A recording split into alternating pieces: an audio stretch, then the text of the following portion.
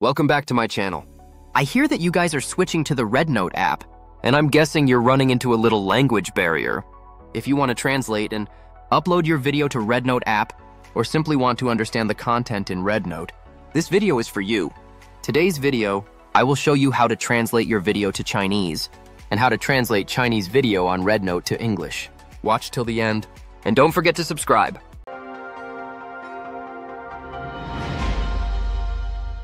Step 1.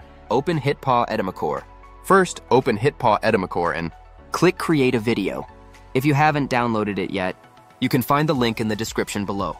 Step 2. Add subtitles automatically. Now import your video and drag it to the timeline. Right-click the video and click Speech to Text. In just 1 second, your subtitles have been generated successfully. Step 3. Translate to Chinese. Head over to the timeline and select the subtitle layer. On the right side, click Translate and choose the target language Chinese Simplified. If you want to add Chinese narration to it, you can open the speaker on the right side and choose the AI voice you prefer. 你好，让我的声音为你的文字增添更多色彩和温情。你好，让我的声音为你的文字增添更多色彩和温情。你好，让我的声音为你的文字增添更多色彩和温情。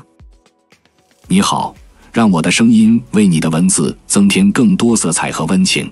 Once you are satisfied with the voice, click Start Translate to translate your video into Chinese language. And that's it. You've just learned how to translate your video to Chinese using HitPaw Edimakor.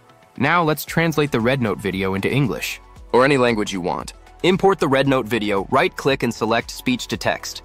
Select the subtitles you just generated, and click Translate. Select the target language and click Start Translate. Now, at the bottom of the new panel, open Bilingual Subtitles and click Add. You can see the video has been translated successfully, and it has the Chinese subtitles and the English subtitles. Isn't that great?